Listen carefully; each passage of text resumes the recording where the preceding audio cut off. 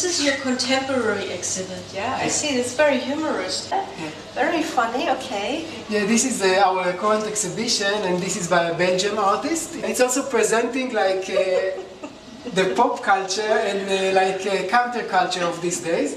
We can also see in this one, for example, also about brands.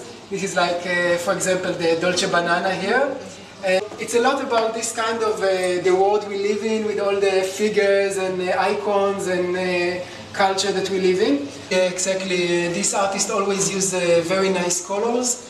He's also usually showing like everyday life scenes, but with a twist. But I want to show you something, Chloe. Here we have South American erotic art. Wow. And this is from Peru. And what's interesting about the ancient people of Peru is that they believe that the world of the dead is totally the opposite of the world of the living.